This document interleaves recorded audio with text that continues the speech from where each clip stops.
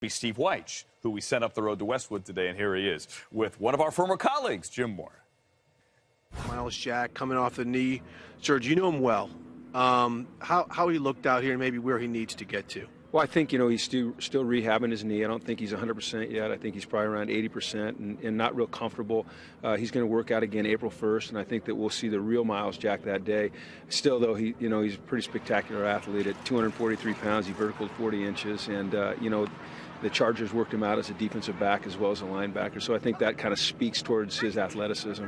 You know what it takes for guys to play in the NFL. I mean, again, you coach Myles. Something like this, where he still has a ways to go, this isn't going to impact how people view him, do you think? No, I wouldn't think so. I think that they just have to turn on the film and they can see what a special athlete he is. He's a great running back. He can play defensive back. He's tremendous at linebacker.